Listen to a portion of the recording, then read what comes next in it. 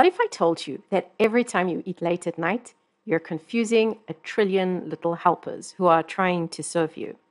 And when they get confused, you get fat. Let me explain the science behind this. Your gut is a warm, dark hole.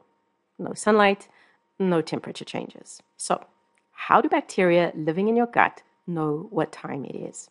This is the question that researchers from the Weizmann Institute asked when they studied the daily schedules of gut bacteria in both mice and humans. Using fecal sampling and DNA sequencing, they tracked these bacteria for 24 hours. And guess what? The little guys definitely follow a schedule.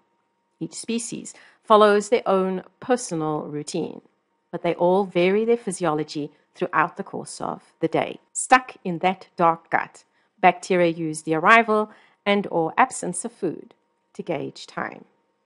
Actually, the stomach and liver use the same approach. But here's where it gets interesting and scary. When you mess with meal timing, these bacteria lose their rhythm completely. The research showed this created fat mice that were also metabolically challenged. But wait, it also created potentially fat humans too. When sterile mice were given jet-lagged humans bacteria, they packed on the pounds, gaining significant weight and showing signs of glucose troubles. This didn't happen when mice were inoculated with normal human bacteria.